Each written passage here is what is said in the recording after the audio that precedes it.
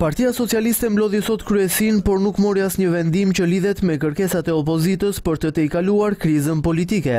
Përkundrazi, kryeministri Edi Rama në mbledhjen me dyer të mbyllura mësohet se ka porositur deputetët për vijimin e jetës normale politike, duke përfshirë edhe atë parlamentare.